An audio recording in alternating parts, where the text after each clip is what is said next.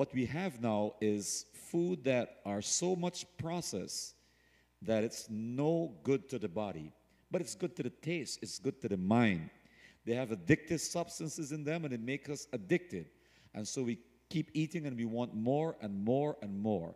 I'm going to show you very briefly today what people have found out. In fact, the people who found it out are people who are addicted to food. Did you know that they have a group called Food Addicts Anonymous? Anybody knows that? Food Addicts Anonymous? You probably heard about Alcoholic Anonymous, AA. And they started with their 12 steps. And there are a lot of things. You have Sex Addicts Anonymous. But I'm concerned about food. Today we're dealing with food. As I said this morning, we're only staying with the first 8 of the law, which is nutrition, which is the place where most of us are tempted and where we are defeated on the issue of food. Adam and Eve lost Eden because of food. The second Adam won it back for us on the issue of food. So food is a big thing. Satan knows that we are weak when it comes to food, and he will keep tempting us. And there are 2 extremes. There are people who overeat, and there are people who undereat. Both are bad. You've got to be to a place where you're enjoying what you eat, and we'll show you what the Bible says about that. So let's get into this. Fighting diseases with food. I hope this works well. Oh, it's working. So you will see that I kind of put this on the banner and keep using this because it drives home the point that God gave us, the Seventh-day Adventist Church, and I'm not ashamed to say this. I'm boasting. I'm part of the Seventh-day Adventist Church, and God gave this church a health message. 8 laws to defeat the 8 top killer lifestyle diseases. We're blessed. The Jews were blessed, but they squandered their blessing. I pray that we would not squander our blessing. God has given us now 160 years. I grew up as a Seventh-day Adventist, didn't know about health practices until recently. You grew up in the Caribbean, eating meat and eating fish and overeating and all these things were normal. That's the normal thing we do. But when you learn from books like Ministry of Healing, from Counsels on Diets and Food, powerful 2 books. Amazing how we could transform your life. So let's go. So 8 laws of health to defeat 8 killer diseases. You should take a picture of that, of the banner, and remind yourself that God gave you the tool, 8 doctors, to help you fight. Let's go. I'm going backward. Okay, so we're going to start with each one of those 8. We're going to deal with the 8. This morning I mentioned them. Now we're going to deal with them. Coronary heart disease. I would like to have someone to read what we have there on the screen. Who would like to do that? I'll give you the mic. Okay, Sean.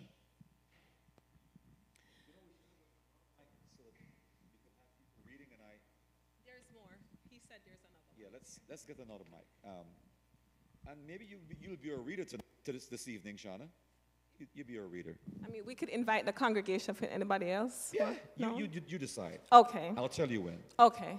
So coronary artery disease. The term coronary heart disease refers to disease which affects the blood vessels and the heart and is also sometimes known as heart disease.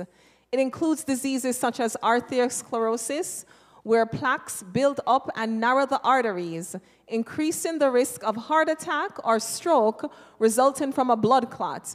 Also included are heart conditions such as heart failure, arrhythmias, and heart valve problems. You see the description. Thank you, Shauna. You're welcome. That is caused by how we eat and live. Stress can cause it. Food especially can cause that. And that's one of the leading cause of deaths in this country. Heart disease. Crazy. Now, how do we, to put all together, I had it flying in one by one. How do we fight heart disease? There are some foods that you can use to fight heart disease. These are the foods. We have flaxseed, have grapes, we have walnuts, we have soybeans, we have strawberries, and barley. 6 food. There are many others, but these are the 6 top ones that you can Amen. use to fight heart disease. So if you have tendency for heart disease or you have heart disease, of course you have to do other things, but at least when it comes to your food, when you shop, you make sure you have these things. And not when you cook, you have these things because you're dealing with heart disease. You want to prevent it. It's better to prevent than to cure. Yes. Eating, here's a health tip. Eating a plant-based diet will help you live longer and reduces your risk of cardiovascular disease. That's a scientifically proven fact. That's not what only Ellen White says. It's scientifically proven that when you eat a plant-based diet, and listen, plant-based diet does not mean dinerose. No. Dinerose is not, it may have come from the plant, but the so process processed. that took it there, it's worse maybe than the meat. It's not scientific proven, but I'm saying that. So you want to get it in its natural state as possible. And look, it's there. You will see some people are claiming that, oh, it's too expensive, we can't get it. You will find that it's cheaper to do. It's better off if you eat less and eat quality than you eat bulk Eat garbage. and you eat, yes. So let's go to the next one now. According to our list here, we have to go to cancer, right? Cancer. What is cancer? Cancer, a condition that results from abnormal cell growth and can start in any place and spread through the tissues of the body. Some cancers form tumors or masses of tissues, while others may not. This disease interferes with the normal functioning of the body, and if not controlled, may result in death. There are almost 100 different kinds of cancer. And listen, somebody's thanks again. This is crazy. We buried. Last week I went to funeralize our youth ministry's admin assistant. Kathy Davis died 53 years old. Cancer. She was just feeling a little bit funny in December. She went and saw the doctor, pancreatic cancer, and the doctor said, you have limited time. Within 3 months, she's gone. A healthy woman before that. So, things will happen even though you do the best eating. But you could prevent some things if you do make proper choices. So let me ask you a question. What foods do you think will help you to fight against cancer? A couple people. What? The cruciferous. Maybe some people don't know what you mean. What you mean by that? Huh? Cabbage and broccoli. All right. Good. Anybody else? What food can help you to fight against cancer? Green leafy. All right. Yes, that's all plants. Let's find out. Soursop. Okay. That's a big one. All right. These are some of the foods that could help you fight. We have turmeric. We have the broccoli, as you mentioned, blueberries, garlic, kale, carrots. So if you have some kinds of tendency, of course, if you have the cancer, you can't use this alone to fight. You have to do other things, right? But these are things that will help you to prevent. The cancer. And we are trying to prevent. If you have these diseases, then you have to be treated, more urgently, more aggressively. But we're looking at proper ways. Really what we're trying to do is to show you that when you go to a plant-based diet, there's so many benefits. And plant-based diet, I mentioned it today, will help you defeat these killer diseases. And this is how. We just dealt with cardiovascular disease, heart disease. Now we're looking at cancer. Some people don't like the smell or the taste of garlic or turmeric. And broccoli, they don't want to see that. They may use a little blueberry, Carrots, mm-mm. Kale, mm-mm. So you see, when you don't eat these kinds of food, what happens? You don't have the nutrients to fight against this problem. So you want to mix it up. Whatever your anxieties and trials, spread out your cases before the Lord. Your spirit will be braced for endurance. The Bible says, casting all your cares upon me, for I care for you. All right, let's move to the next disease. What's the next disease on the banner? Diabetes. Okay, diabetes. Let's find out about diabetes now. What is diabetes? I hope I can see. Diabetes is a complex condition that affects how the body uses glucose, resulting in too much glucose in the blood. If diabetes is not well controlled or left untreated, it leads to health complications such as blindness, kidney failure, loss of circulation in the extremities, resulting in amputation, and increased risk of heart attack and stroke. So you see, thank you. You see how they're connected now? They're connected. And I have seen a lot of people who die and who suffer amputation, as was mentioned in my introduction. I'm also a hospital chaplain, and I have firsthand experience. I even worked 1 year, of course not full-time, in a dialysis unit for 1 year, and I've seen people dying. You have all these chairs, and you'll come one day and see a person's chair is empty, person died, and then a new person will come in. And this could be prevented if you eat the right kind of food. By the way, Shana, you should receive this. We're sending out some email. One of our nurses, very impressed and passionate about fighting diabetes. She's working with the CDC. She starts her own company, and she's offering free diabetes education and treatment. We publish it. You should get the flyer. If not, send me an email. So it's free for you. This is the first. She's only offering it free now. Later on, of course, they will charge your insurance, and for those who don't have insurance, I think it will be free then. But take advantage of this. If you have diabetes or you're pre-diabetic, work with her. She's in New York, but it's online training. Online training. Excellent work. All right, what foods do you think should help you fight against diabetes? Bitter melon. What? Bitter melon. Well, I didn't get that. Bitter melon. Bitter melon. Karayla, we say Karayla. Bitter melon. All right. What else? String beans. What else? Dandelion. All right. What? Cinnamon. Okay.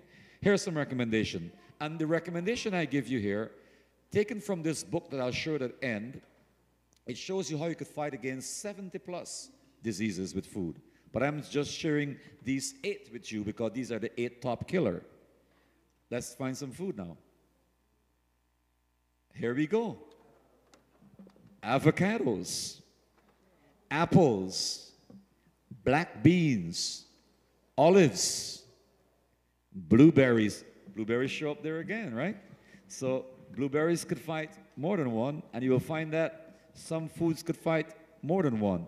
And potatoes. Check this out now. A 10-minute walk after each meal helps move sugar out of the blood stream and into the cells. You know, all of us, we just ate. Check what happened. We ate downstairs, we sat, we chat a little bit, we come and we sit again. You know what I'll do in some churches?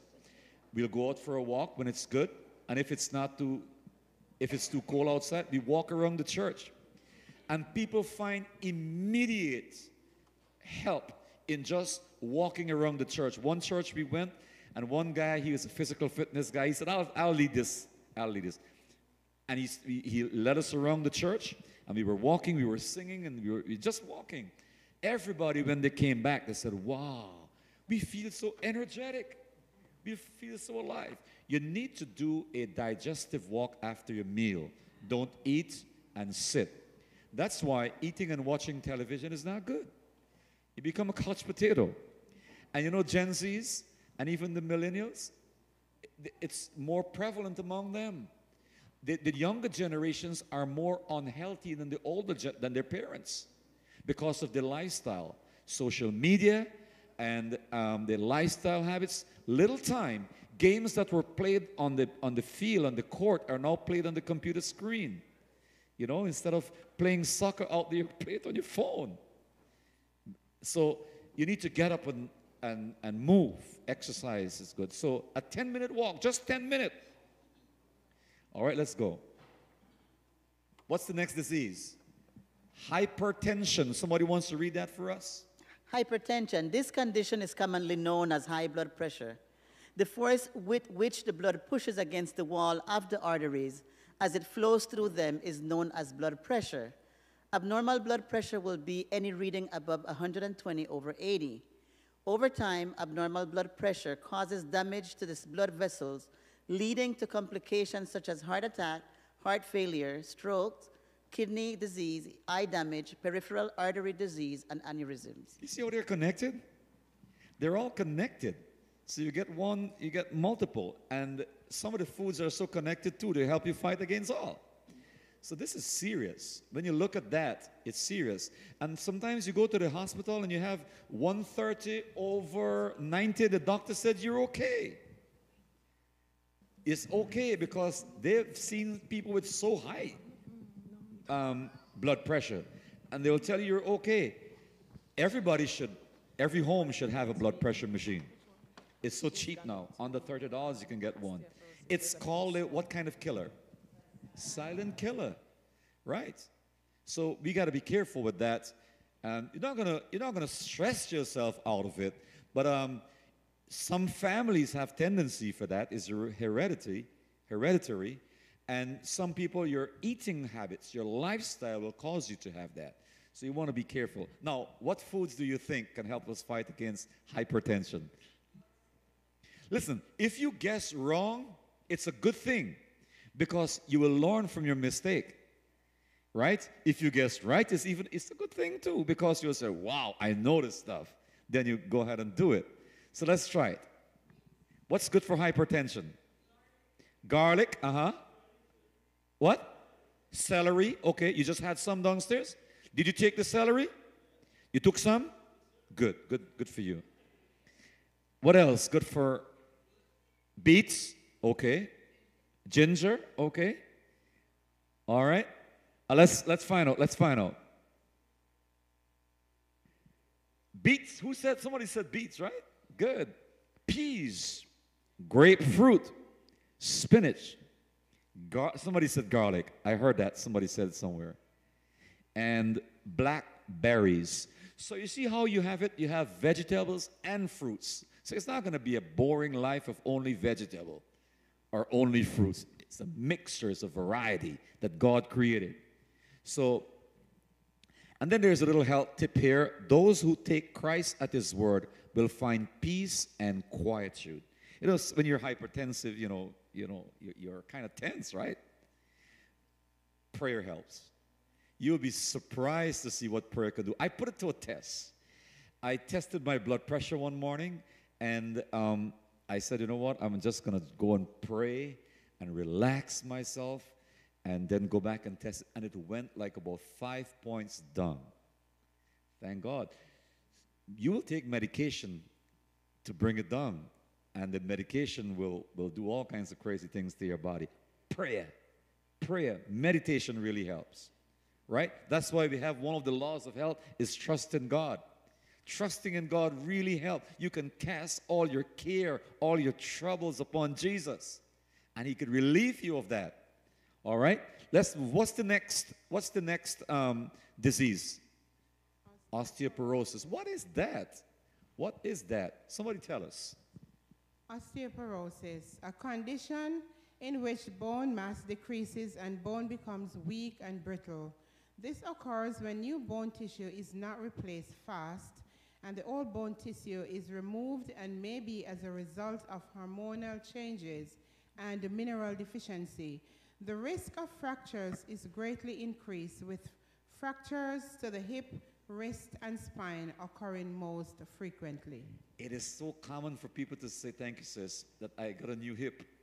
I got a new knee. They're talking about it as though they're buying new clothes, right? Shauna was telling me a story of, how do you tell a story? Tell a story your way. I was telling him as a young nurse, when my patient will fall from the bed to the floor, I was so puzzled because the x-ray would come back, they have a fractured hip, femur, and I'm saying it's just from the bed to the floor. I can't understand this. And I remember my aunt in Jamaica is going to the market, and she dropped from top of the hill, rolled down to the bottom of the hill, brushed herself off and walked down the market. I said, there's something wrong. And then we're giving our patients all these milk and cheese, and if we see dairy is strengthening their bones, I said, something don't add up here. And then I became interested in health, and I read the book Counsels on Diet and Food, where the pen of inspiration says that dairy, milk and cheese and all these things is not fit for human consumption. She says that this milk, I'm using the milk as an example, is used to fatten a calf. It's not for humans. And I said, look at this. This makes sense to me now. This is not something that we should be eating. But then I was in my patient's room one day, and Diane Sawyer came on the 6:30 news. And she said, before she retired, I always listen to the 6:30 news when I can. She said, new findings from the medical world says that dairy products, instead of strengthening the bone as it's always recommended, is actually leaching the calcium out of your bones, making it dry and brittle. And I said, look how God answered me questioning all these puzzles I was trying to figure out. Here, God. And I'm saying to myself, it strengthens my faith that in Israel there is a prophet. Thank God for the pen of inspiration and that we can confirm the words that the prophets written over 100 years ago. But even if I don't have confirmation, I take God at his word. Amen, amen. And what you can do, that book is a powerful book. You can probably have a study with it. You could do it on Zoom, and you can read through the book and learn from it. Now, we know that the foods that we will use to fight that is not going to be milk, because Shauna told you already. It's not going to be milk. So what else you think can help you fight against osteoporosis? Broccoli, what else? Green leafy vegetable, what else? Spinach, okay. All right, let's find out,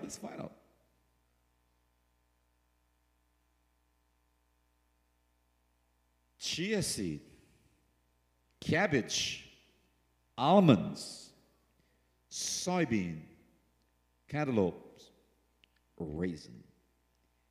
It's so easy to make almond milk. Oh my goodness, so easy. You could make it in 10 minutes. Very easy. I could even tell you now, but can't tell you everything. It's easy. You could make it on the spot. It will be faster for you to make some almond milk than for you to go milk the cow. Or for you to go to the supermarket and buy it. Easy, very easy. And it helps you to fight against, it gives you the nutrients you need to have strong bones, as opposed to extracting from it, as you said that the cow's milk does. So put your trust in the Lord and be not afraid. Fear could weaken the bones. All right, let's go. What's the next disease? Stroke. What's that? Who wants to tell us? Stroke. Before you read it, what stroke, sis? You, yeah. I call you sis, but you it's small. That's fine. What is stroke?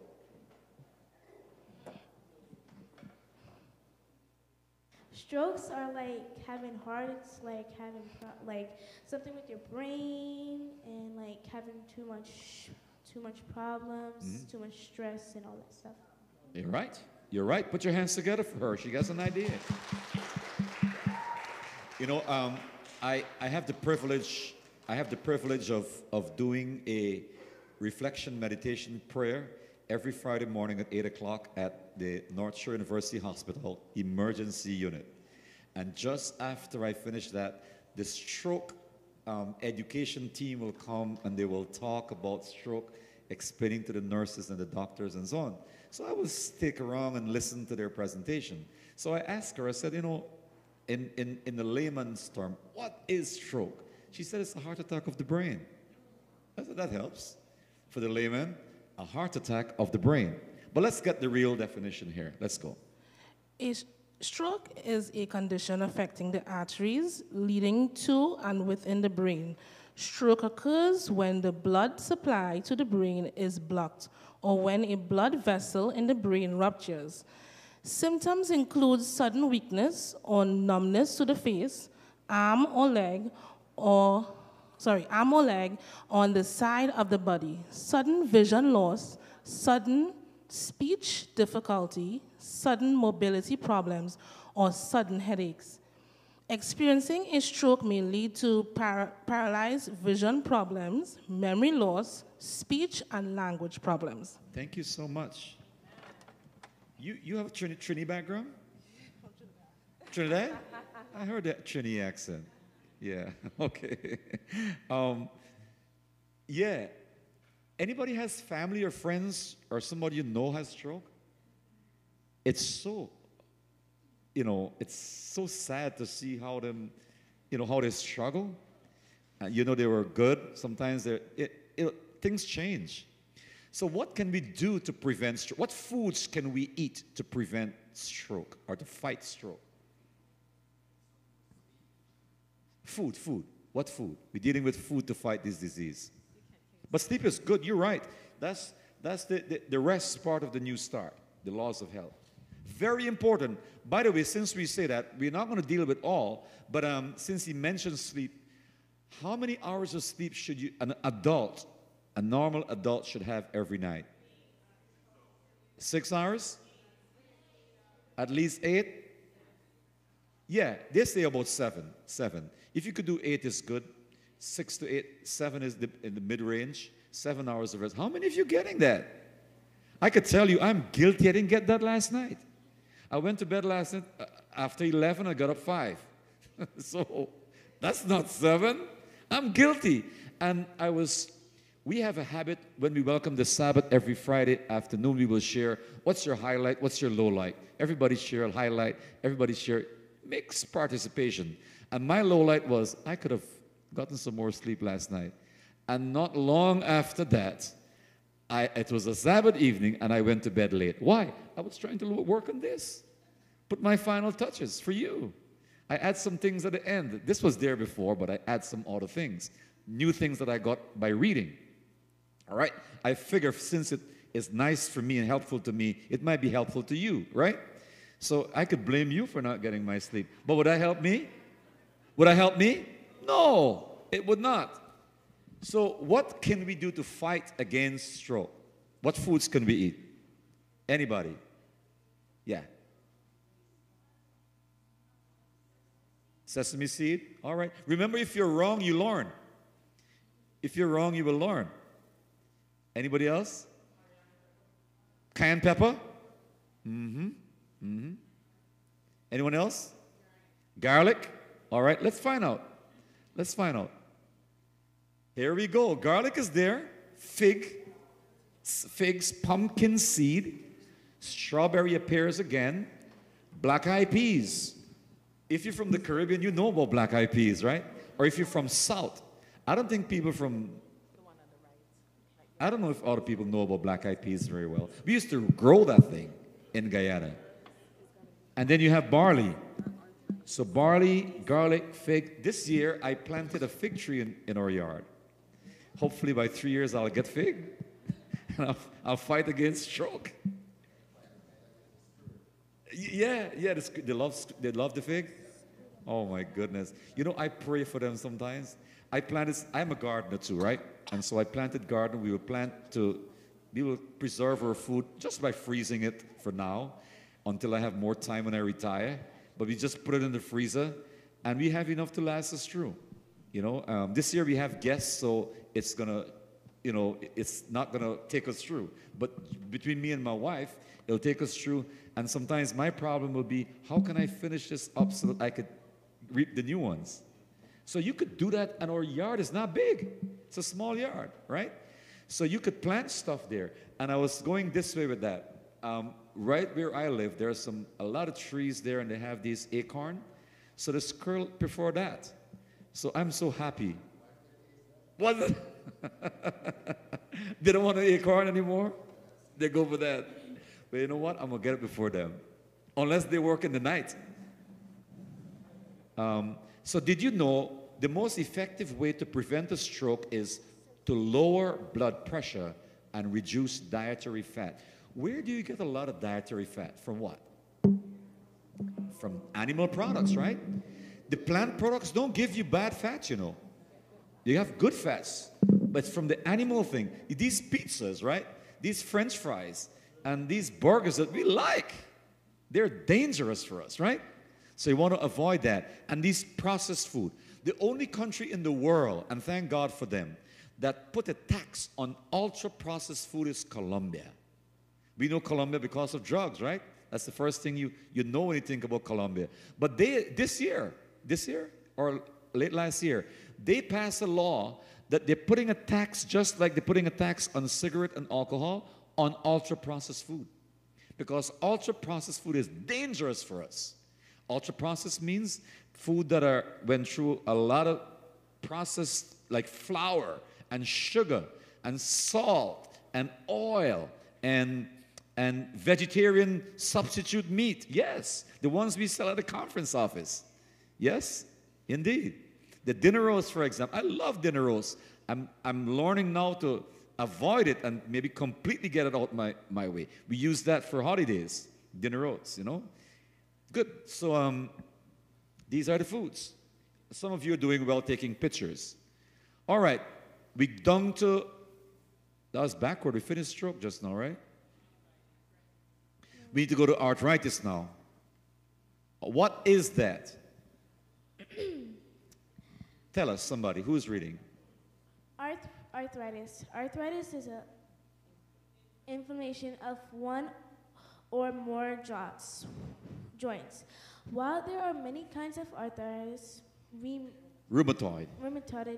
Arthritis, Osteoarthritis. osteoarthritis are most common. Rheumatoid. Rheumatoid arthritis is an Autoimmune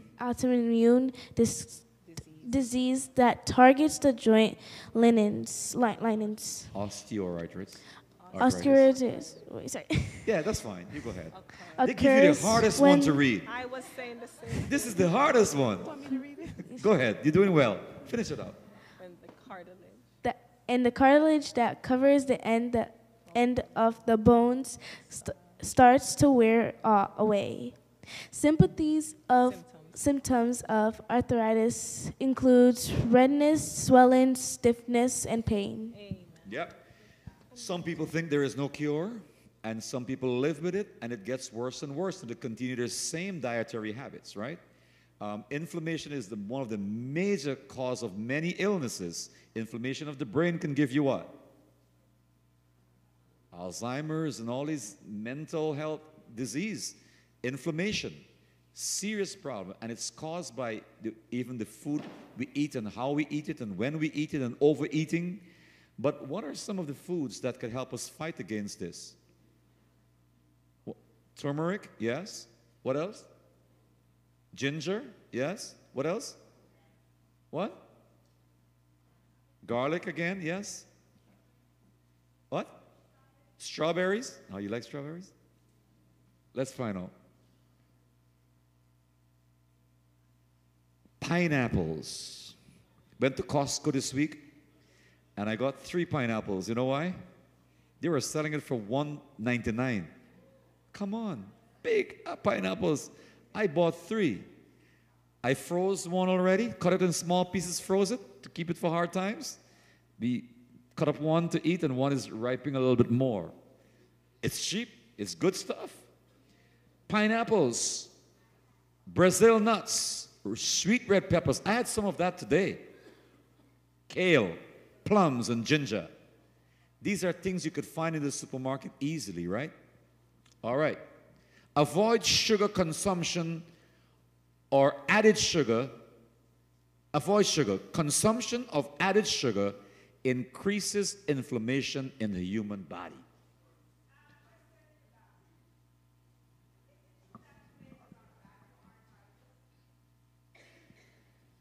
I don't know about that now. I can't comment. I have to research that. But this is something I should say also. So that's my answer. I don't know the answer to that. But this is what I'll say. Not every food is good for every person. You've got to know yourself. Personally, I stay away from tomatoes. Today I did not choose a tomato. I eat the tomatoes when it's cooked. When it's cooked. Like they say it activates the lycopene. And so I stay away from the raw ones because I read this book by Gondry called The Plant Paradox. And he talks about your blood type and what you should avoid. And from my blood type, I should avoid tomatoes. And it works. I don't miss it. So it could work with you. Sometimes some people talk about that, producing acids and whatever, but I'm not sure about inflammation in the tomatoes. I can't say about that. Yeah. You want to say about that?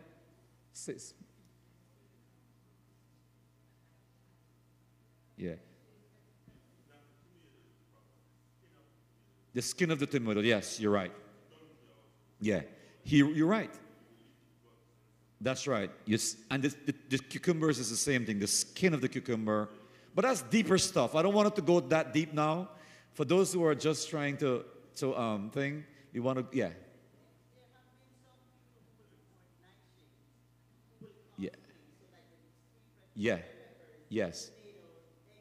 Right. Correct. Yeah.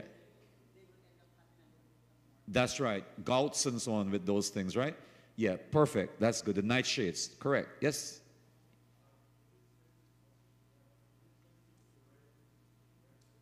Yeah, red ones. They suggested red ones. I don't know why they suggested red, but, that's what they found, red ones. I like the colors, but they suggested red ones for this. All right? Let's move on. What's the next one we're looking at?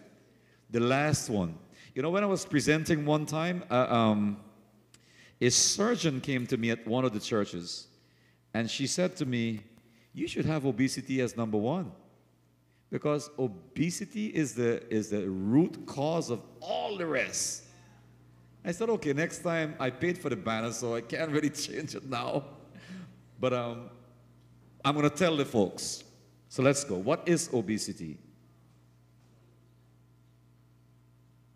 Who wants to read that for us? Go ahead. A condition in which the weight of the individual is usually at least 20% more than what would be considered healthy. More calories are consumed than the body can use, and extra calories are stored as fat. Obesity predisposes one to the life-threatening conditions such as diabetes, hypertension, heart attack, cancer, and increases risk of disabilities and death. Thank you so much. So it looked like the surgeon was right? Obesity causes all those things, which is right. I personally fight with my weight. It's a battle for me because I love to eat. I have to fight not to overeat. And that's my battle. And I think there's a lot of people's battle too, yes.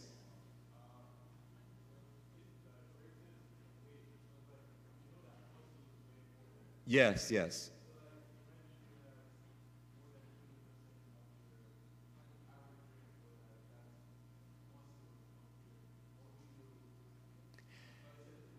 Yeah. Well, muscles are different. If you're muscular and you weigh more because of the muscle, that's a good thing. Muscles is a good thing. But we're talking about the normal people who don't really have these muscles on, but they have these excess fat. That's the bad part. And we need to put on some muscles. A lot of older people, they're focusing on only cardio exercises. You need to do some resistant exercise to build those muscles. Very important. So what food could help us here? This is the one I kind of memorized because I am dealing with this. Like a couple weeks ago, this couldn't fit me. Well, now I'm so glad it's working good, right? In fact, I came from a 44. This is like a 42. And then it, keep coming and going. It's a challenge. And I can tell you, I was telling my daughter during the week, I said, listen, I know so much about food because I've been through it. Medicating yourself with food and you name it, I could do it. All within the vegetarian realms. I used to eat meat too. So, all right. So what could help you here? What? What gives you fiber? What specific ones? Let's find out. Let's find out. You know it, but let's find out. Zucchinis, grapefruit, peaches, brown rice, garbanzo, and cashew. Well, now my wife will know. When I shop, I make sure these things are on the list. When I garden, I make sure zucchini is planted. I even planted a peach tree this year. I want to stay there. I want to fight that. That's where, out of all of them, that's where I want to fight. That's my problem. You look at me and say, oh, he's good, but it's a problem. So I focus on that. So when I go to shop at Costco, I make sure I get the grapefruit. Grapefruit, you will now know that in the fridge, we always have grapefruit because I'm fighting with it. And then peaches, well, now it's not a season, so you can't get it. Zucchini, I planted and kind of finished, so I may have to get some cashew. I bought the big bag. Was so happy to see Costco bring back these beautiful raw cashew. I bought 2 bags instead. You know Costco brought it back, right? And $12. You can't beat that, right? Yeah, but you're not going to eat the whole bag. No, man, you're not going to eat the whole bag. And then garbanzo. We have that this morning. So now you're going to know some of my secrets. When we cook garbanzo in the home, I make sure I take out a little portion, put it in the freezer somewhere, hide it way down to the bottom, so that when I really need it, I just get it. So that's my little secret. So I already put away some from what we have. And everybody will eat and it will finish, and then when I need it, I get it. You know? And brown rice. I make sure, told my wife, we're going to stop eating the regular rice, and of course we've been doing that, but we sometimes fall back. But now we have brown rice. So you know your situation, so get the food accordingly. All right, this is it. That's the end. That's all it. But I have some bonus for you. I'll go this over very, very quickly. Very, very quickly. Can you stand, please? Can you stand a little bit? Anybody knows how to do an action chorus or something? Maybe we could raise our hands and move our legs a little bit. Anybody know that? At the conference I have, my secretary will do chop, chop, chop and all kinds of things. Anybody know that? Can you show us something that we can do? Huh? Real quick, like in 2-3 minutes. Come on over, man. Father Abraham, we'll take him. Abraham will work. Come, lead us out. We need a little break. We've been sitting too long. 1 hour.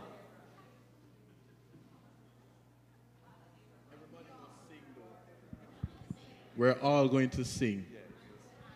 So, after 2, 1, 2. Father Abraham had many. We're walking on the spot.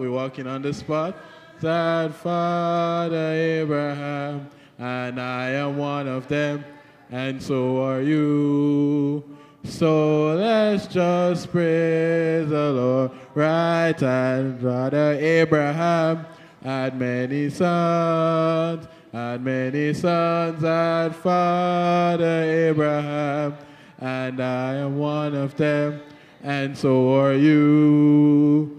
So let's just praise the Lord. Right, and Father Abraham had many sons, had Father Abraham, and I am one of them, and so are you. So let's just praise the Lord. Right and left and right foot. Father Abraham had many sons, God, Father Abraham, and I am one of them, and so are you. So let's just praise the Lord. Right and left and right foot, left foot. Father Abraham had many sons, God, Father Abraham, and I am one of them, and so are you. So let's just praise the Lord. Right and left and right foot, left foot, turn around. Father Abraham had many sons, God, Father Abraham, and I am one of them, and so are you. So let's just praise the Lord. Right and right foot, left foot, turn around, heads up. Father Abraham had many sons, that Father Abraham, and I am one of them, and so are you. So let's just praise the Lord. Right and right foot, left foot, turn around, heads up, sit down. Put your hands together, everybody. So this is the bonus. This is the bonus. Don't you feel good? Yeah, and you know, they say that you should not be sitting more than half an hour, even if you're studying on the desk or you're working. Get up, take a little break, stretch a little bit, go back. Let the blood flow. Well, I said all those things about food, but here's what the Bible says. So go ahead. Eat your food with joy and drink your wine with a happy heart. This is grape juice, right? For God approves this. So when the Bible says that, if you don't know what to eat, you will think that you should go ahead and eat your burgers and your fries and your chicken with joy. That's not what the Bible is saying. The Bible is saying, so go ahead, eat your cantaloupes and eat your kale and eat your garlic and eat your strawberry and eat your ginger with joy. For God approves this. So it's a joyful thing. So Hippocrates was late. God did this in the beginning. Your food now become your medicine to help you fight against that. Amen? Make sense? Let's go. This is bonus. All this is bonus. So this is the book. This is the book. You want to take a picture. It's on Amazon. It's like $15. And they have a lot of stuff in there. Like they show you the nutritional value of the food and how much you should take and how to prepare it. So it's like $15 or so on Amazon. That's what somebody told me. I bought this from one of our colporteurs. Went to a crusade. I was going to make a health presentation. Colporteur was selling this, and I just got it for like $15. All right, can I move on? Go ahead. All right. Bonus. This is the bonus. Here's the bonus. All right, here we go. So we're fighting that. Which one of these laws of health do you think is most difficult? Exercise? Nutrition? Okay. Which one? All is hard? Water? Oh. Who said temperance? That is it. Oops. That is it. But I'll get back to that. I think this auto slide will say that. But let me get back to that. I'll get back to that. But here what Ellen White says. Yet I am sorry that there are many of our people who do not strictly follow the light on health reform, 8 laws. Those who in their habits transgress the principles of health and do not heed the light that the Lord has given them will surely suffer the consequences. That's what she said. If you don't follow it, you'll get the consequences. What are the consequences? The 8 killer diseases. And there are many more.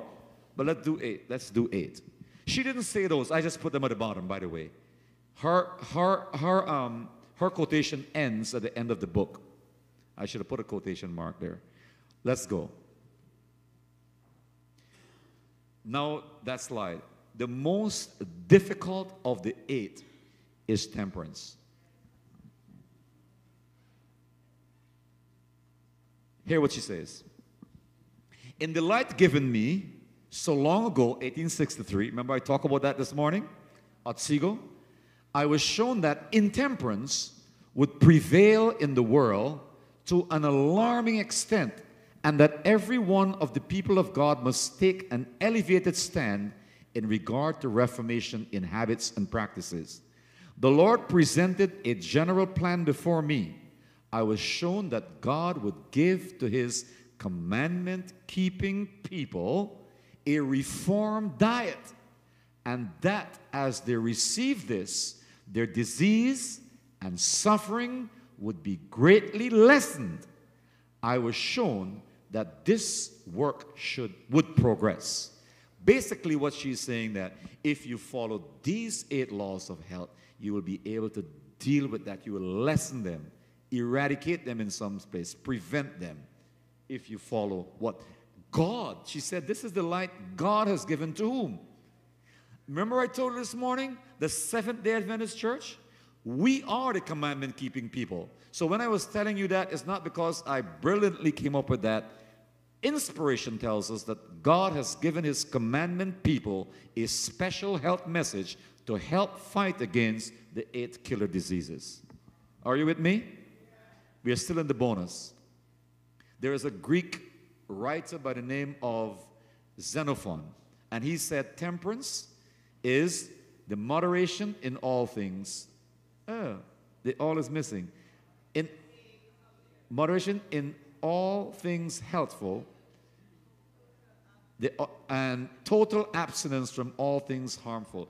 You know, when you check history, all the wise men of old and women, all the outstanding leaders, they practice a strict health habit, a healthy lifestyle.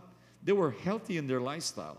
They were not gluttons. They practiced it, and especially in the area of fasting for their mind. Aristotle and Plato and Socrates, all these guys used to fast because they want to have a clear mind. So this guy is saying now that you should moderate the things that are good. So peaches are good, right? So you don't want to eat a whole bucket of peach. Cashew nut is good. You don't want to eat a whole bag of cashew nut. Just a handful. And the things that are bad, like liquor and can I add meat to that? You want to stay in sugar? You want to stay away from that. Let's go. Hear what Ellen White says about that's his definition. Hear what Ellen White says. Ellen White said, true temperance or self-control teaches us to dispense entirely with everything hurtful and to use judiciously that which is helpful. So dispense entirely. If it's bad, don't buy it. Don't keep it in your fridge. Don't keep it in your pantries. Don't keep it in your cars. Don't buy it for your kids' birthdays. Don't buy it for your husband's birthday. If you know that sugar and flour and butter is bad, avoid the birthday cake. Make nice ones. So dispense entirely, and if it's good, use judiciously. Oh, today we had some good food on the table, right? Excellent food. I enjoyed the salad. The salad was good. But then I got another big plate of food. That was like 2 meals in one, right? Plus the bread.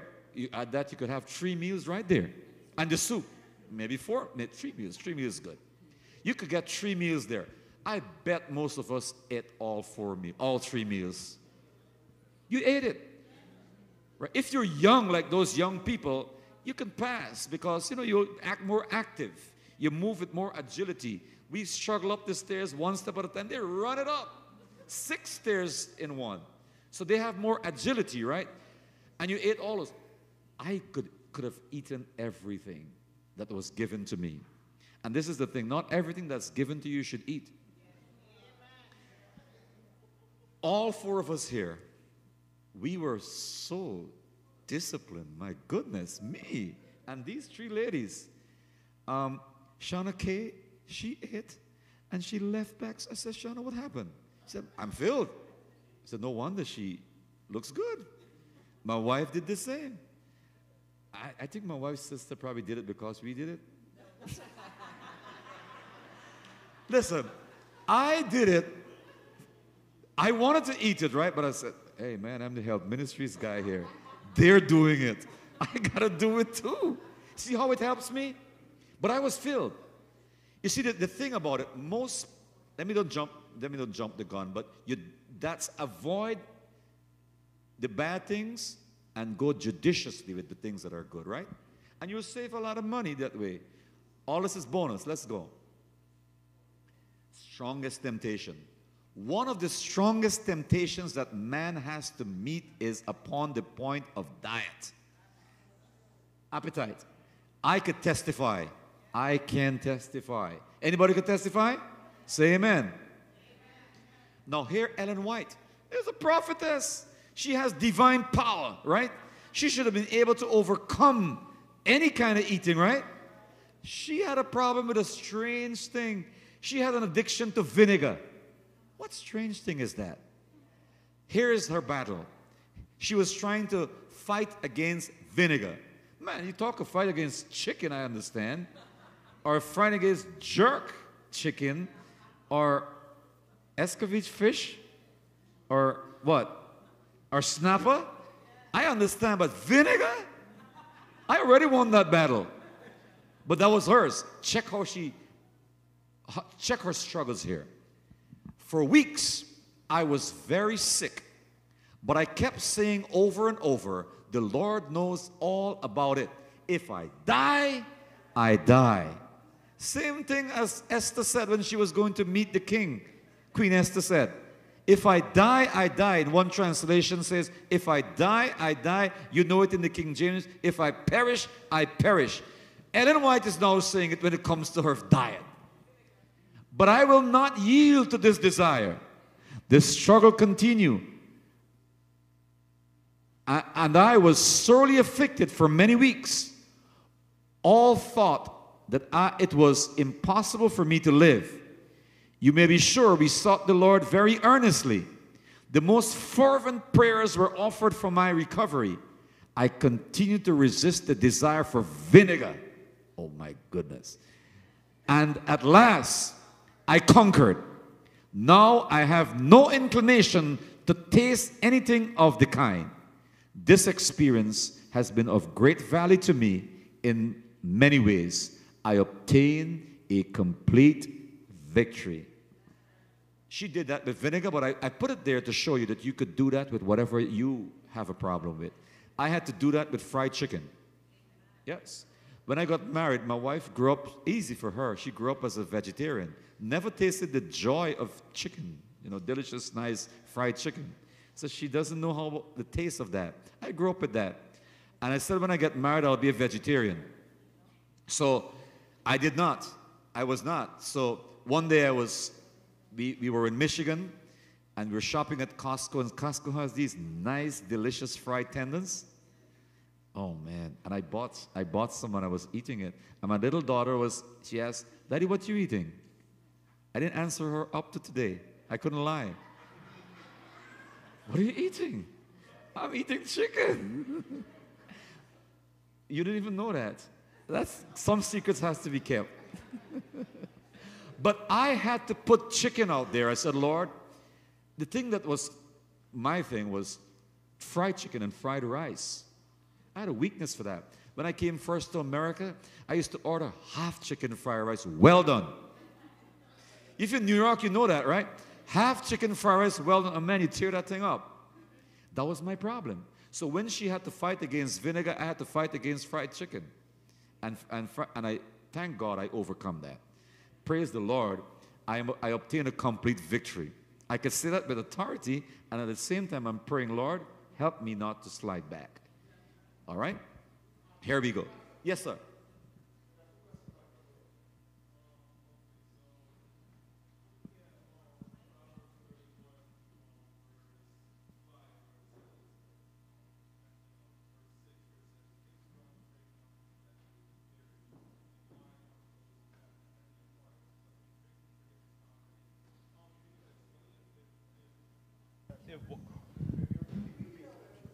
Okay. Looking at Proverbs 31, verse 5 and 6. Actually, no, verse 6 and 7. Give strong drink unto him that is ready to perish, and wine unto those that be of heavy heart. Let him drink and forget his poverty, and remember his misery no more. Is this like a literal prescription? Like, does strong drink have its place, or is it more so he's saying leave strong drink to people? Like, can you explain that one? Yeah, I could say your latter explanation might be closest to it, but this is the truth of it. The Bible does not have anything definitive that you could find, thou shalt not drink wine. Because the word that is translated wine could mean strong or it could mean weak. But when you look at the whole context of the Bible, this Proverbs 21, for example, says, wine is a mocker, strong drink is raising, and whosoever is deceived thereby is not wise. So you would find that you see all the bad effects of wine upon people. And there is always a caution to avoid that. Now, scientifically speaking now, that's the Bible, right? The Bible kind of leaned towards avoiding it. And then you'll find passages in Timothy, drink a little wine for the stomach, right? That's more like medicinal. And some of the medicines have alcohol in them, right? But in terms of social drinking and socialization and so on, you will find that it is the Bible leaned towards not doing it. And if you really want to know the whole truth of it, look scientifically what alcohol does to the brain. It messes up the brain cells. But for me, my convincing thing is that I grew up with an alcoholic father. You know, drink all his life. So I know what it is, the damage that could do to a family. And so I decided personally I would not, because I don't want to damage my family like he did, right? He worked hard, but the connection with his children is not there because of his problem with alcohol. Later on, as I get older, I have to understand what he was going through. And then also what I learned from the Alcohol Anonymous. I used to pastor a church. We were upstairs. We would have service on Wednesday, and downstairs the Alcohol Anonymous group would meet. And sometimes they start at 6, we start at 7:30, and I'll go and hang out with them a little bit. And one of the things they would say is that one is too many, and too many is not enough. Once you start drinking it, it creates a desire for more, and your social drink turns out to be more and more, and depends on your personality too. Some people could get away with social drink for life. You just drink a shot, go to bed, eat their dinner, and there's some people, when they start, they become addicted. So it's a risk, it's a slippery slope, and my advice would be stay away from it. Make sense? So two things, starting with the latter. We talk about vinegar, and I think, could you just touch on the pitfall of vinegar? Because I know even in this day, the world's health throb is take vinegar and you would lose weight, and that's even our Adventist people are taking vinegar. Yeah. I watch on maybe not Diane Sawyer. I read in a one of those Good Health magazine years ago, probably 20 years ago. I was at work and somebody brought it in, and it says vinegar is one of the worst foods that you can ingest. And it tells you that when 1 spoon of vinegar ferments the whole stuff in your body. So you eat fresh food and you're thinking that this is going to neutralize the body. It ferments, and fermentation is not good because the body treats it as a poison. And so we go and we dump all those, what do you call it, apple cider and the pickles and the ranch and all those things on our food. Pepper sauce. There you go, all those things and the ketchup. All these foods have vinegar in them, and the world says it's the worst food ever to eat. Yeah, you're right. You answered the question, and you know what? Well, you see it there. I would lean towards, I'm a pastor first of all, but I like to have scientific things to back it up too. I don't have the scientific evidence to back up that, but what I do, I'll go with what the Spirit of Prophecy say for now. Some of you could research that, but vinegar has a very negative effect on the body. You see her there fighting against it, and also, I have listened to some health presentation on that. The latest is that you avoid it. You know, many years ago, they used to say that smoking will help you fight against lungs disease. They say that. Smoking will help you that. And Ellen White said, no, no, no. Stop the smoking. It's not good for you. And go get fresh air. So vinegar, I would say the same thing about that. She is cautioning against it, and we want to go with that. Yes.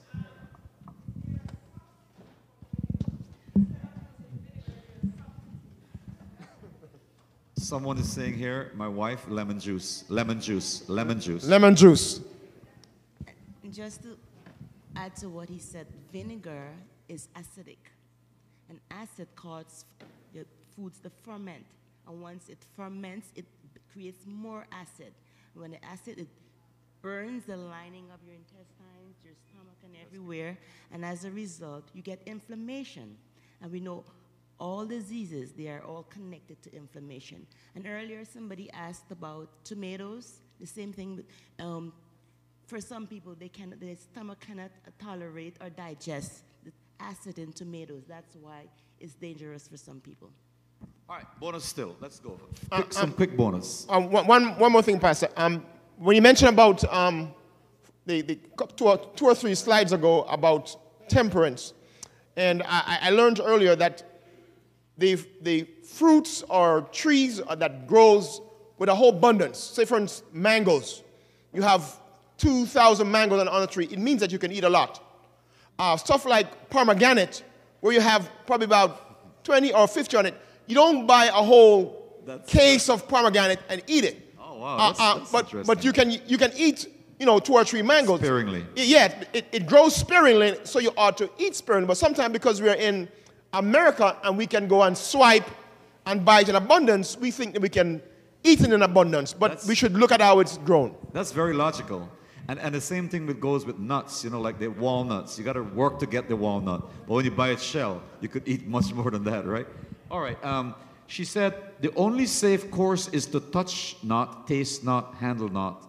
And she was mentioning tea, coffee, wines, my brother, wines, tobacco, opium, alcoholic drinks. So the instruction we are getting from the Spirit of Prophecy is touch not, taste not, handle not. And we could add vinegar there too, right? No, I want to show you this quickly. No, not minty. These are caffeinated ones. Like, yeah, not the minty or the pepperminty green tea. And excuse me. This is what I want to rush to get, and then I'll finish here. This site is, listen up. This is my last thing. I was aiming to this because I found it out this week, and I was it's so interesting. Especially when you come from, the practice of food being a problem and so on. This is called FAA, Food Addicts Anonymous. And here are the questions they ask. Do you feel you have lost control of food, of your food? Do you find yourself thinking about food and your weight often? Do you struggle to eat healthy foods and maintain a healthy weight? Check this out now. So they're giving you some things that you could do. On the website, I click there, and this says tools for recovery. And one of the tools is abstinence or temperance, right? So they're telling you this now, that abstinence is one of the best methods to fight against food addiction. And that, Ellen G. White says, will be our prevailing problem in the end of time. Now, hear what they said. Check this out now. This is what I want to share with you.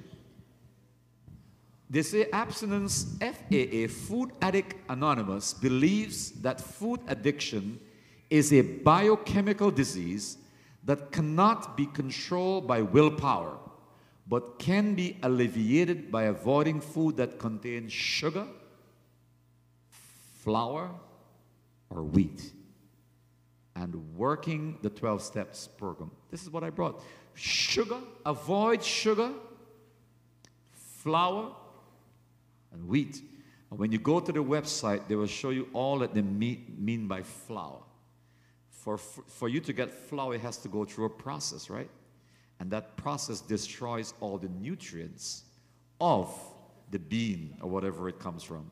So and even all the beautiful flour that we thought about, like almond flour, spelt flour, buckwheat, oats, all the flours. They've been hybridized. They are saying it's a biochemical disease, and we should avoid sugar, flour, and wheat.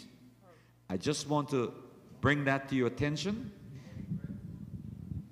Well, you can go on the website, FAA, Food Addicts Anonymous, and you can check it out. Now hear what Ellen White says. If the indulgence of appetite was so strong upon the race that in order to break its power, the divine Son of God, in behalf of man, was required to fast nearly 6 weeks, what a work is before the Christian in order that he may overcome even as Christ overcame. It's a different perspective to when Jesus fasted. In other words, what I'm getting from this, and this is the first time I'm getting this kind of understanding from this, Jesus fasted to demonstrate to us that one of the secrets of defeating these diseases is true fasting. And it is scientifically proven that you can defeat diabetes and cancer and osteoporosis if you add fasting to your lifestyle. We're talking about lifestyle diseases. And anytime we're talking about lifestyle, the first thing people want to know, what am I going to eat? What am I going to shop? What new equipment should I buy? A juicer? A chopper? A what? What you should really think about is what you should eliminate. And by eliminating from your life, you can fight against this disease. So I want to recommend, as I close, I want to recommend fasting to defeat. We talk about all the foods, but I want to add one more thing, fasting. Go on a one-day fast every week. Amen. Practice a one-day fast. In Jesus' time, they used to do it 2 days. You could start simple. You could start, if you were accustomed eating 3 meals, knock out 1 meal. Stay away from 1 meal. Do 2. The next week, you can go 1 meal. And then the next week, you can go no meal. You can start with some juice. Or you could go cold turkey. You could say, you know what? I am not going to eat for 24 hours. From sunset to sunset. And you see, I've been through this. Sometimes after we go sunset, you may want to break it next morning. Go for 36 hours. I'll tell you why. When you break your fast in the night, you're tempted to make up what you lost in the day. Anybody, any witness? You're tempted to make up what you lost in the day. And it seems to me that night eating is so dangerous that you could never be satisfied until you finish the fridge. You give you a box of pizza. One second, I saw your hand. You give you a box of pizza, you finish that. A bucket of chicken, you finish that. And you may, if you got 2, you may even eat 2. So I would say, then go for 24 hours. Then what you could do, very powerful. The effectiveness of the fasting comes when you could do a 3-day water fast. 3 days. You can do it. I've done it for more than 3 days. You wouldn't die. The first day, be hard. Second day will even be hard. By the time you reach the 3rd day, you don't want to stop. You can go 4. You can go 5. There's so much energy that you will get. Your fogginess of the brain will be gone. I'm telling you from experience, and I'm telling you from what this scientifically proven. Go and Google it, or go on YouTube and check these cardiologists. Fasting is one of the best. And check this out. This process of going to the reformed diet, or to the diet that God has given to us, to the new lifestyle, helps you to save money and save your health. Normal people will eat 3 meals a day. I don't know who told you should eat 3 meals a day. Check the Bible. They were given manna 1 time a day. Check when Elijah was hungry. How many times a raven gave him? Tea, breakfast, and we said tea, breakfast, and dinner. Breakfast, lunch, and supper? No. 2 times the raven came. If God knew that we need 3 meals, that raven would have come 3 times. to give Elijah food. Manna would have been falling 4 times a day. There are some people who are telling you, oh, they eat every 4 hours or every 3 hours. It's good for your metabolism. Wrong, wrong, wrong. Your body needs time to digest the food. It takes about 5 to 7 hours to get a full digestion. So think about it. If you eat 2 meals a day, and there are 7 days a week, that's 7 to 14 meals. If you fast 1 day, that's 12 meals. Let your 12 meals be the best 12 meals. Enjoy a beautiful breakfast. Plan it. Enjoy. Make sure you shop and prepare healthy fruits to eat in the breakfast. And do the same for a lunch. And you will see the difference in your life. And you know what? If you're young, all this may be nonsense to you. Because, you know, you're okay. But when you get older, it will come back to haunt you. And by the time you reach there, it will be too late. When you do this, you're not only doing this for yourself, but you're doing this for your children and the generation follow. My wife had it easy. Her father and mother raised them as vegetarian. Amen. We raise our children the same way. It's easy for them. But and hopefully they will raise their children and that way, and it'll be easy for them. But those of us who have some bad habits and bad practices, and I like to tell people that my mother taught me to be intemperance. The greatest sin in the world, the hardest of the 8 is intemperance. You know what she taught me? She taught me at the dinner table. That's what Ellen White says. Intemperance is taught at the dinner table. We grew up poor. My mother said, you're not going to beg food anywhere. So you eat until you're satisfied. Eat, eat, eat. I'm Indian in background, so we grew up in the morning, we'll eat roti. So my mother will cook 4 boys, and she will cook and feed us. We'll eat 2, 3, 4 roti. Not good. When we were young, we were agile, very slim and trim. But as you get older, my brothers and sisters, they learn the same habit. I'm the thinnest of all of them. Me. Because we have been taught intemperance by my dear good mother. She's 80, and of course she's obese, but she's surviving. Nice person, good person. I love her and all. But that's where it's being taught. I want to stop there. I want to recognize your hand before we close. I saw your hand. Yeah.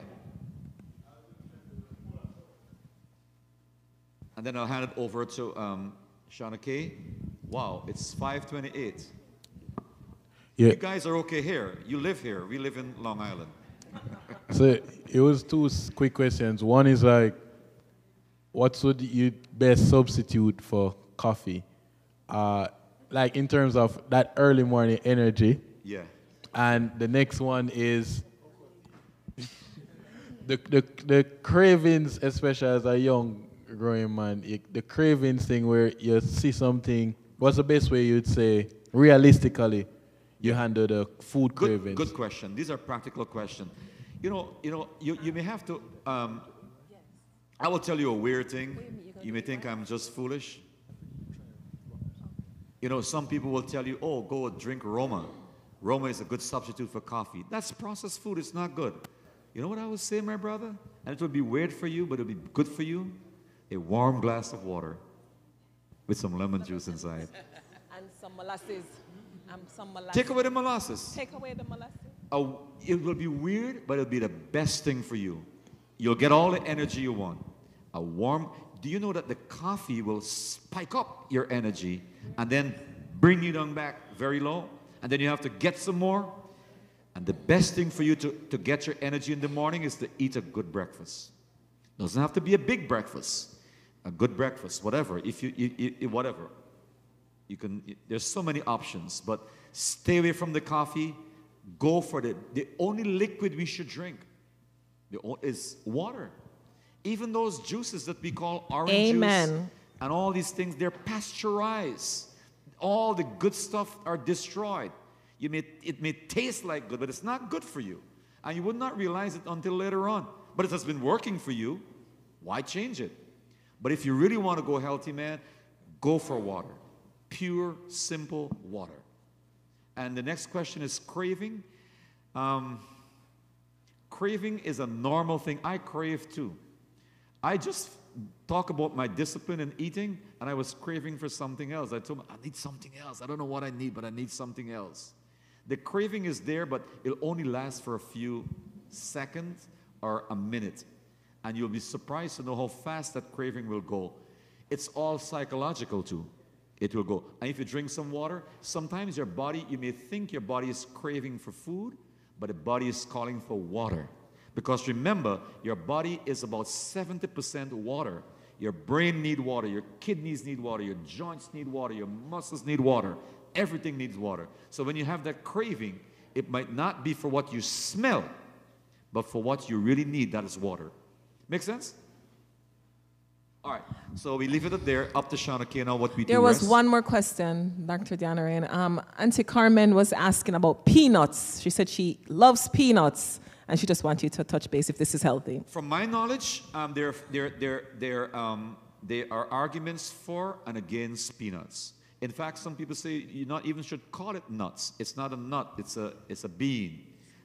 So there are arguments for and against, and I would say, look at it on your, see how your body is relating to it. You know, some people could eat it, some people can't. I know a guy from Guyana. He used to sell raw peanuts, and he would be chewing peanuts all the time when he's hungry. And this man was about almost 70 years old, was strong. You see the oil in his face like he's young, and, you know, peanuts. But for some people, they're allergic or they can't take it. So on the question of peanut, it's a question mark. It's a question mark. Okay. It depends on you, how your body can tolerate it. That's what I would say. Yes.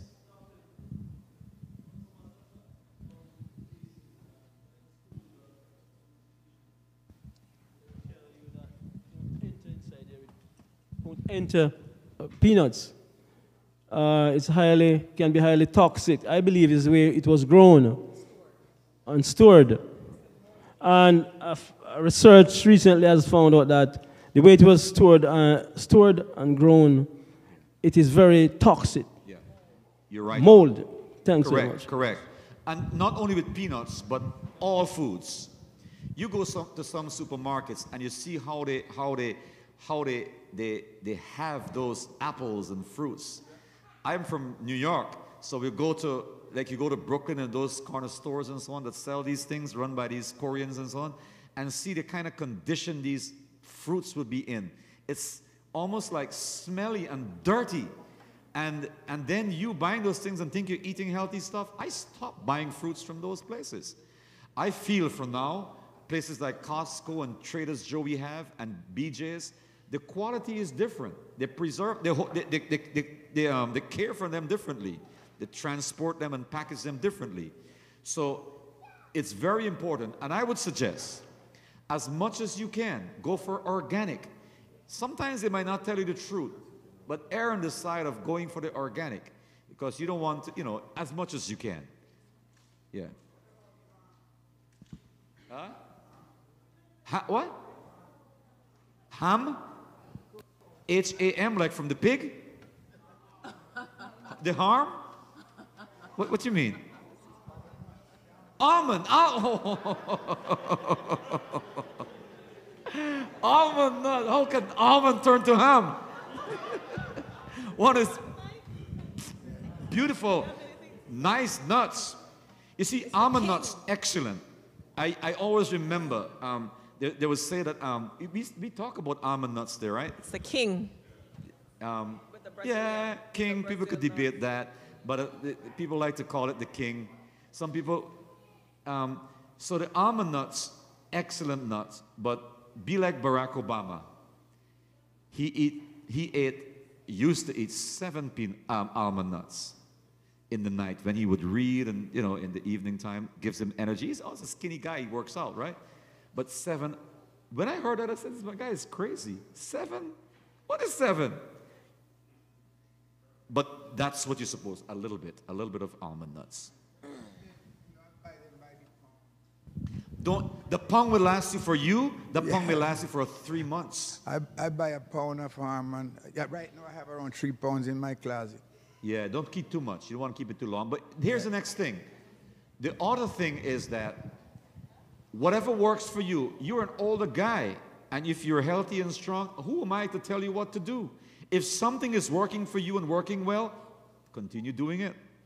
Everybody is different. Ellen G. White said that. Don't let your life be a model for other people. She said, I don't let, even though you hear all those things about Ellen White, she said, don't use me as a model. Listen to yourself. I'm going to tell you what the Lord showed me, what is right, but you decide. So you may eat a whole bag of almond nuts, and you are over 60 years old, I would assume, and you're doing well. Man, who am I to tell you to change? I just say 60 because I want to, I'm 84 years old. Amen. 84.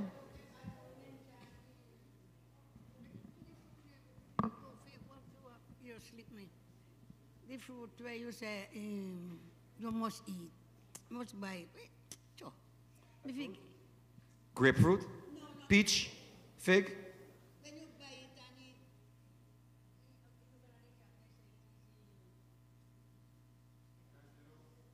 No.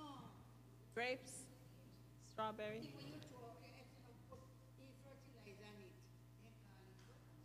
Oh, organic? Yeah.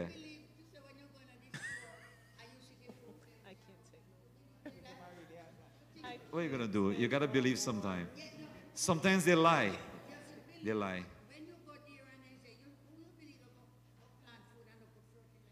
Me?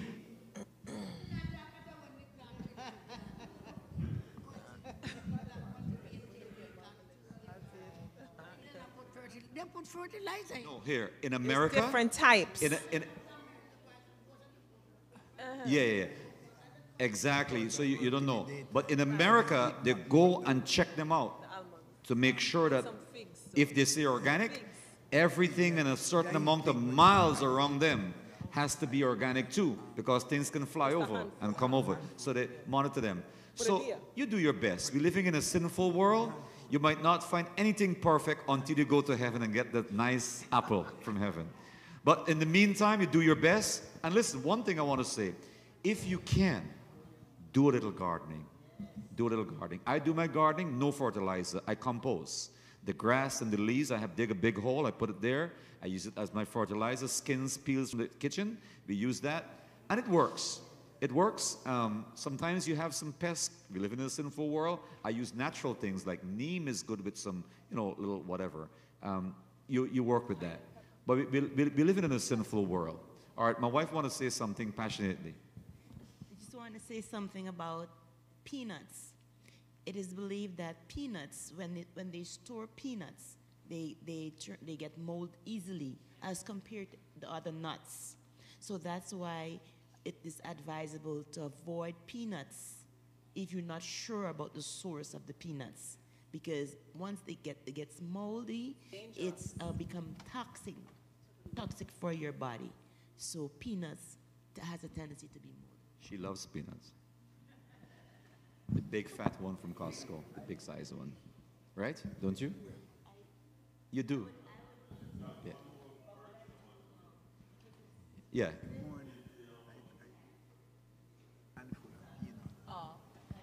It's the tomatoes.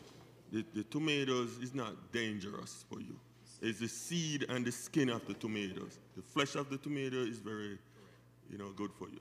Yeah, and Gundry talks about that. He talks about when they prepare it in Europe, they take out the skin through a heating process, hot water, and they take out the seed. Yes. And they use it a lot in Italy and all those European countries. But we don't have time to do that. We don't even know how to do those things.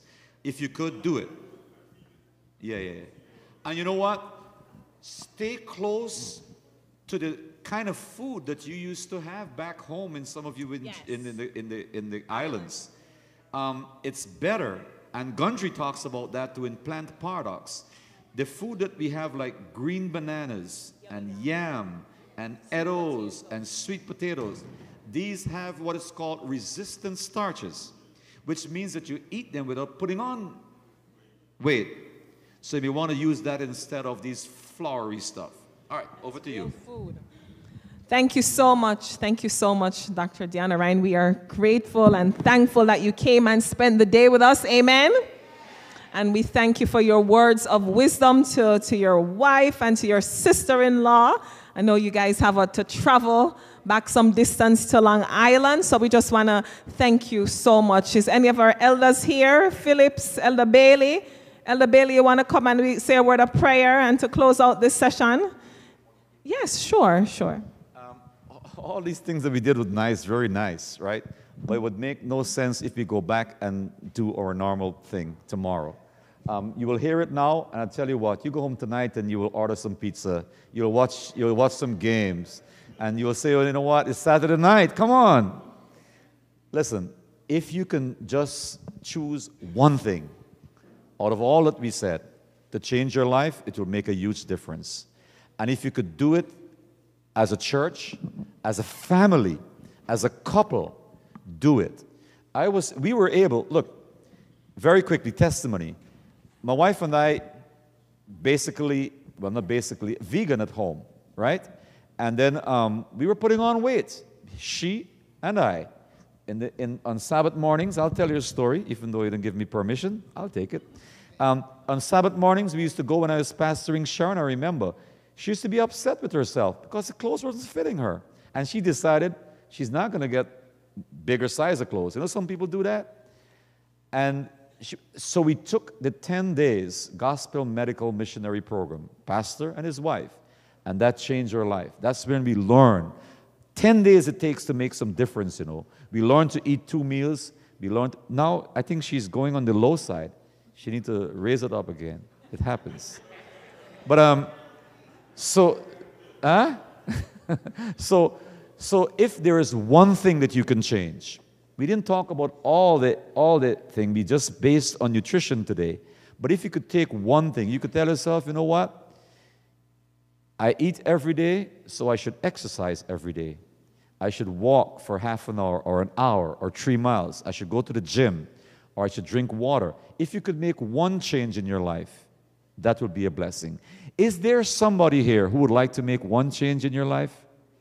Raise your hand. I want to pray for you. One change. All right. The rest of you, you're good. Thank God. You're healthy and strong. Dear God, for those of us who are struggling, we pray, dear God, that you will give us strength so that we can make positive, healthy changes in our life and be able to serve you better. And help us, dear God, to use this as a means of leading others to you through our lifestyle, through our example. In Jesus' name, amen. Amen. Thank you so much, Dr. Deonarine. Thank you. Elder Bailey? I mean, he just prayed and closed out. And if you want to say a word of prayer for traveling mercies for them as they travel back to Long Island. Amen. Thank you so much, Doc, for the presentation today. We really learn and we have been blessed with your presentation. So may God continue to bless you and your family in your ministry as you go through life. Let us pray. Father God, we give you thanks, Lord, for this day. We thank you so much, Lord, for the day spent here. We pray, oh God, as this time, dear Lord, as your servant is leaving back to his home and his family, Lord, I pray, oh God, that you may guide them from all accident and danger as they travel on the busy road back to New York. I pray, oh God, that you may fly all the traps the devil might have set, and may you give them protection and guidance and traveling mercy as they go right now. And may you bring them home safely. Thank you so much, Lord, for what we have learned today. And Lord, as we go through life, dear Father, I pray, the Lord, that we may take these with us and continue to live it out in our daily walks of life. Bless us now, we pray. Continue to have your way with us. In Jesus' name we pray. Amen. Amen. Amen. Gosh. Our AY leader, Brother Kyle, I'm inviting him to come forward. I just wanted to mention something real quickly when Dr. Deonarine spoke about the wheat.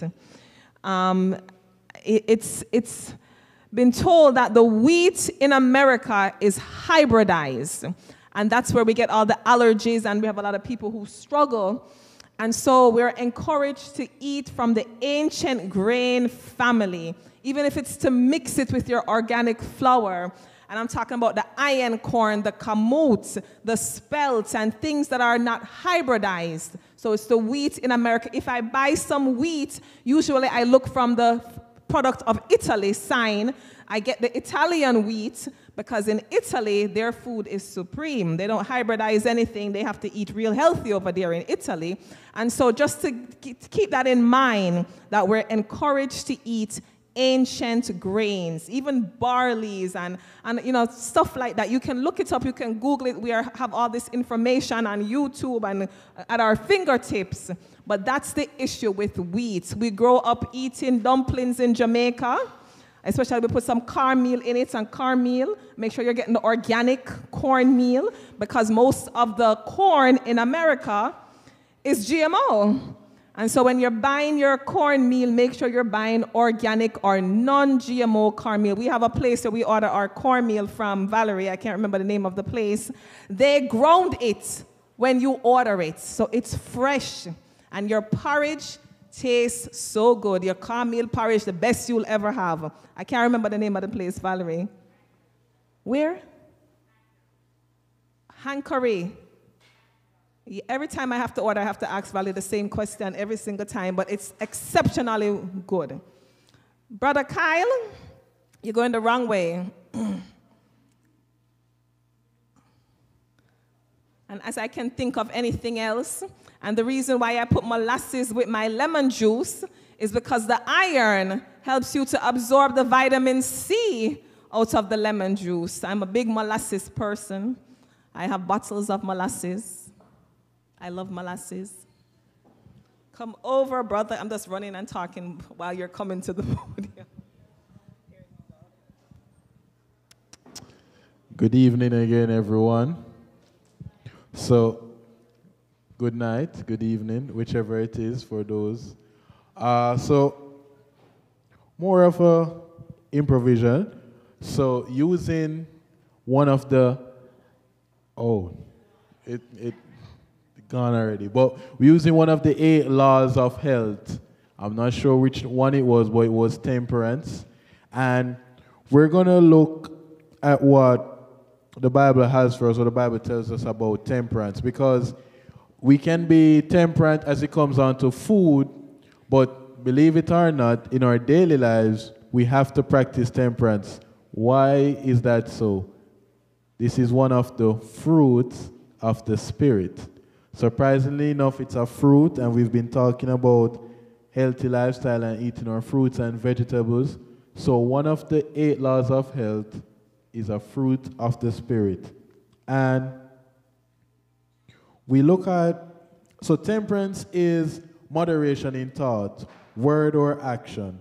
Those who practice temperance are self-control and show restraint in their passions and behaviors. We often hear the word used to refer to limiting one's alcohol consumption, or the temperance movement was a next one organized in the 19th century.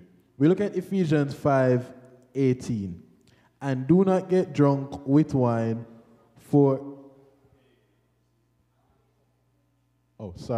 this is debauchery, but be filled with the Spirit.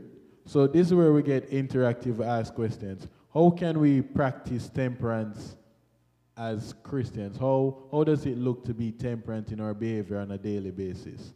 You go to your job, and a McDonald's or a KFC or whichever one is right by you. And it's easy for you to go on the app and get a $5 combo. You get both 10 pieces of wings or $10, whatever the deal is. Whilst you could prepare a breakfast or prepare your lunch, but McDonald's is just 1 minute walk. 1 minute walk, drive away. How do we practice temperance in this situation? Do we go to that McDonald's every day of the week and buy lunch because it costs us $2 and we fail to be lazy to make lunch? How would temperance look for us on a weekly basis as we go to work? Practice. How would you practice it daily? Staying from the temptation. Okay, so let's bring it away from the food now, because we have some people, them can't stay home. If every pan a knock, them reach. So how do we practice? We're stepping away from the food now. So your friends going to the left, your friends going to the right, your friends going there, your friends going there, your friends going there. And then look at it. We say we're busy, but every time upon that we're going to spend 2 hours with our friends. What if we're using those 2 hours studying the Word of God? You see how the temperance come in play? Because if you go Monday, and you get an enjoyment. Tuesday we can take a break, no? No, but we go on Tuesday again. Wednesday, we say, all right, we're going to come. Not even your friend, your acquaintance. You probably know, him not text you unless he wants something. But him say, yo, we got this new hot shot Chinese restaurant. We got this new chat restaurant. We got this new hot shot place. I get up again and say, gone. Is this practicing temperance? Is it? So, and it's good I say that, because temperance is the opposite to that of addiction. So, outside of food, there are other ways in which we can practice temperance. But they all go hand in hand, because temperance is the result of discipline. If you're not disciplined, you can't practice temperance. But in order for you to be temperate, you have to be disciplined. So if Sunday you see a week and you start your week on Sunday, you say, I am bringing lunch every day this week. But Sunday evening come and you're still in bed and you don't make the lunch for Monday. And you go Monday and you say, all right, I'll buy lunch this one day. You think you're going to make lunch with the Tuesday? Now if you say you're going out one day this week, and you say the day was Thursday because Thursday is your free day, but you go out Monday, you think that'll stop you from going Thursday? No, but this is discipline. But how does this really matter for a Christian journey? Just like I said earlier, a lot of the things that we overindulge in draw away from our spiritual journey. We give into these simple things that we continuously to do, and it takes away from the times that we can spend in the Word, the time that we can encourage our brother or sister, or the time that we can actually use to build a more intimate relationship with God. So, yes, we're fighting the diseases with food, but we also have a next disease, and this is the disease of our spirituality. We're in a eclipse. We're allowing the world to come between us and the SON. We're allowing everything around us to come between our relationship with God, and it is causing a cancer on our spiritual lives. So, in order to relieve these spiritual lives, we have to feast on the food. The food is the Word of God that we have to be intaking. So, if we want to get rid of the hypertension and the cancer and the obesity and all these diseases, we have to eat the right food.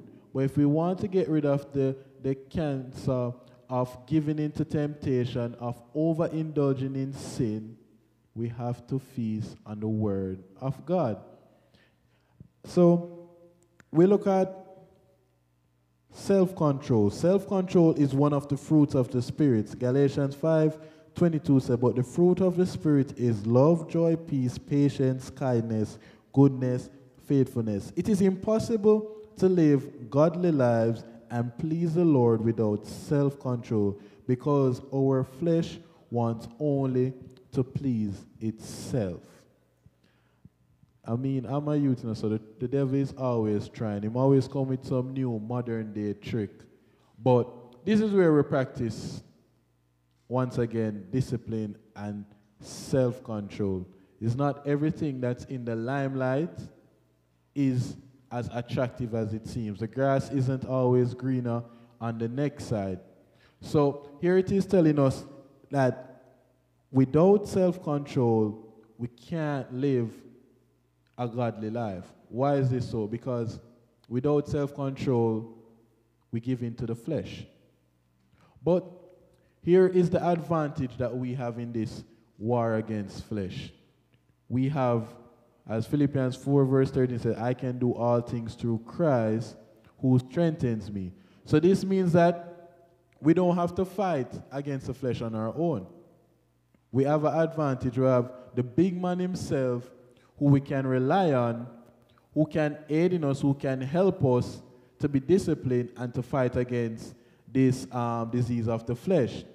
Because, trust me, if you try on your own strength to resist the flesh, the flesh, to compare to all of us, the flesh is 99 to 0 against us on our own. 99 to 0. But with God and leaning on God and relying on God's strength, this is how we're able to defeat the flesh. And this is how the devil works on us. He picks at the things that we love and we like. If it is video game, he's going to release a new video game and he's going to put something in the video game. And you go, every night, you could have work 6 o'clock in the morning, 2 o'clock in the morning, you're there on the game and you play. And you say, I have to get this achievement. But this is what the devil is using. He's allowing this game to draw your attention away from the word of God. Though the game may be harmless in nature, but it is now used as a tool that is very harmful for your soul salvation. Because why? You have no self-control, no discipline, and you're not practicing temperance. So, once again, these are realistical ways we have to look at. Without temperance, as Christians, we are bound to, or not we are bound to, we will struggle. We will fail to be intimate with God without temperance, without self-control, because this is the only way we'll be able to defeat the plans of the enemy. And what is the plans of the enemy? To steal, destroy. Exactly. So, how you can hold back yourself? The devil must win. So, and this is how we use temperance in food. And it is true that if you're disciplined in one area of your life, it can transcend into other areas of your life. So for some people, it might be easier to be disciplined with eating healthy. For others, it may not. But here's the thing. If you're disciplined with eating your food, at some point it becomes second nature. You now have to challenge yourself to be disciplined in a different aspect of your life. But this is where you have an advantage. You would have known how to be disciplined with eating a healthy lifestyle, that if you want to pick up a next form, whether it be the gym or whatever it is, you already have an idea of what it is to be disciplined. If you can practice temperance with eating the right foods, then at some point that same temperance will transcend in the other daily activities of your life. As I'm about to wrap up quickly, I want to leave with USA, So Romans 7:21-25. So I find it to be a law that when I want to do right, evil lies close at hand. For I delight in the law of God in my inner being, but I see in my members another law waging war against the law of my mind and make me captive to the law of sin that dwells in my members. Wretched man that I am, who will deliver me from this body of death? Thanks be to God through Jesus Christ our Lord. So then, I myself serve the law of God with my mind, but with my flesh I serve the law of sin. Thank God for Calvary.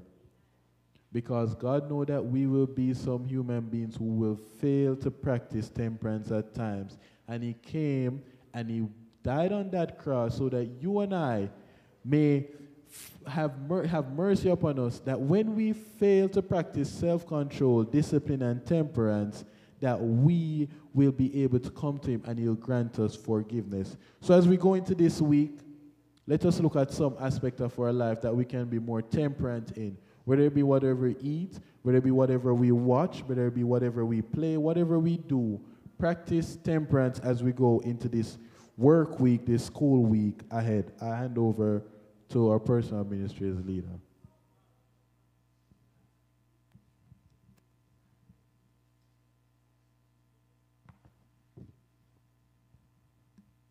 Good evening, everyone. I'm going to do the reading for the 40 days of prayer, and then we are going to group and pray together. And after that, we have our council meeting. Are you okay with that? Okay. All right. Let us go.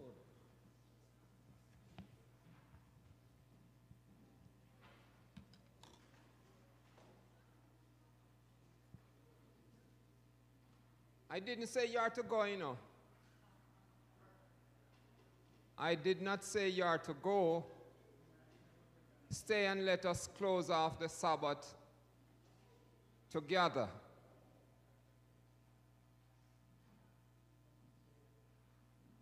Why are we running away from prayer? Or it is the reading that you are running away from? All right, our reading entitled Spiritual Baptism and Fellowship Group. Spiritual Baptism and Fellowship Group.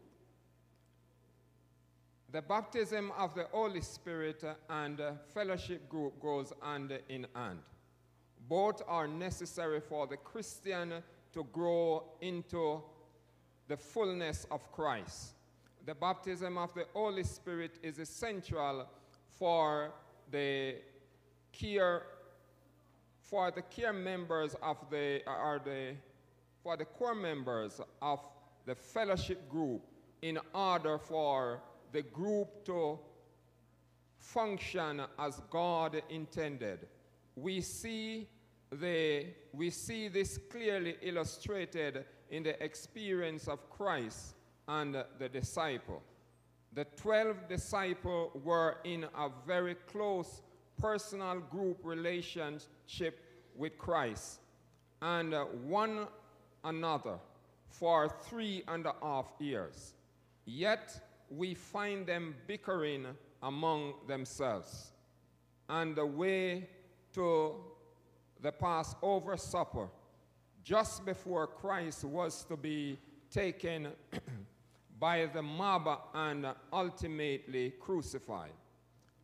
But there was also rivalry among them as to which of them should be considered the greatest.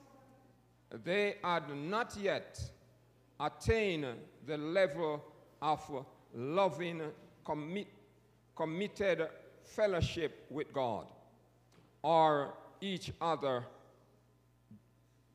during those years. Simple being a part of the fellowship group of which Christ was the leader was not enough to bring about a change necessary for